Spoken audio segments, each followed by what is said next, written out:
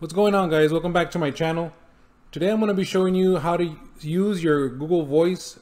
If you haven't activated Google Voice, I do have a video that'll show you how to do that. Please look at my other videos in my channel. And before we continue, please don't forget to like and subscribe so you can keep up with the latest and greatest. Now, this setup is assuming you already have Google Voice set up. Google Voice done through the computer is pretty much like having a secondary phone. There's a lot of benefits to it. The person you're calling, in this case, it would be a parent that you're calling or somebody else. They won't get your real number. They'll get a Google Voice automated number. And also, another great benefit about having Google Voice is that once you close Google Voice, the calls can be coming in all night long, but you will not be disturbed because the Google Voice is closed. So that's a major benefit right there. In this scenario, as a teacher, I am going to call a parent. I have the parent's phone number, so I'm just gonna dial it so you guys can see how this works. I'm gonna call my own phone number.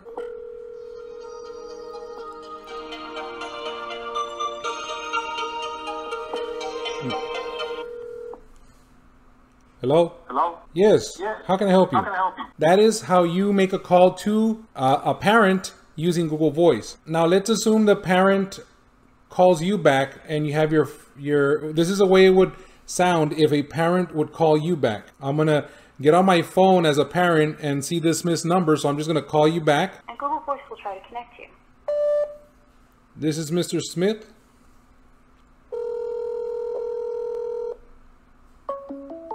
So because I have my app open, it wants to tell, hey, they're telling you, hey, there's a call coming in.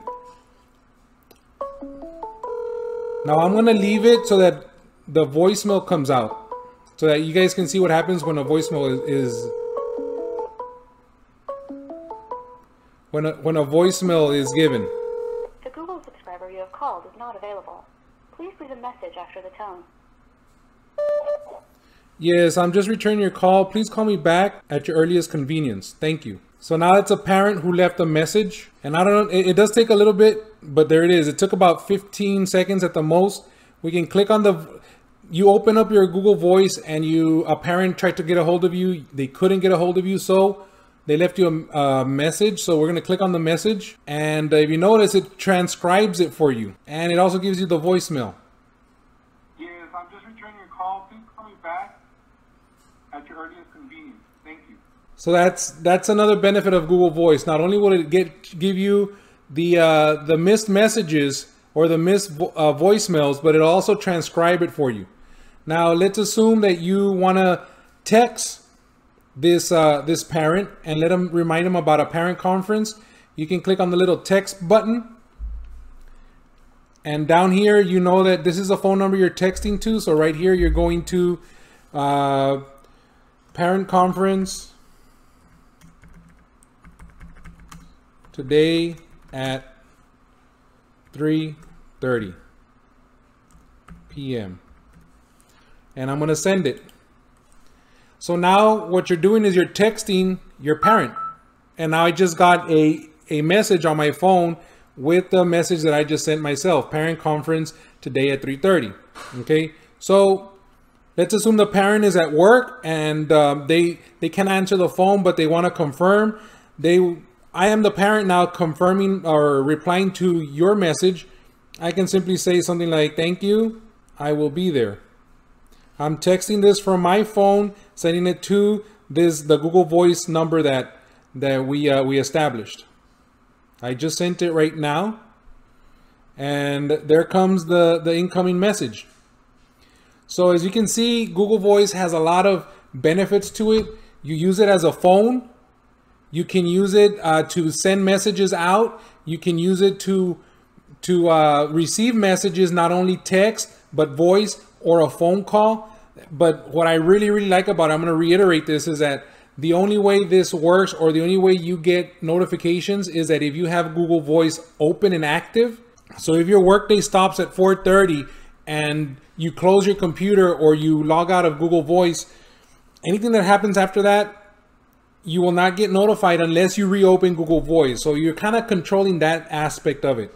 You can also archive these if you wanted to. If you get too many voice calls here, you can actually delete these by simply pressing on these 3 little dots, and we can delete. And I don't know if you noticed there, but it also said if you wanted to block this number, if a student by accident got this number and you don't want them to be calling you, you can block that number. You go into your voicemails, same thing here. You can select here, and if you don't want to see this anymore, you have differences. You can archive in case you need to go back, and say, I do remember talking to you. Here's the information, or here's my proof. You can mark it as spam. You can block it. You can even download it if you would like, or you can delete it. So you just kind of go there and you get to tailor that the way you want it. All right, so if you have any questions or comments, please leave them down below. But this is a very, very good feature for you to have, or a very, very good tool for you to have, especially right now that we're doing a lot of virtual learning and a lot of speaking with the parents, having to use your personal phones since you are not on the campus. So if you have any questions or comments, please leave them down below. But once again, thank you for watching.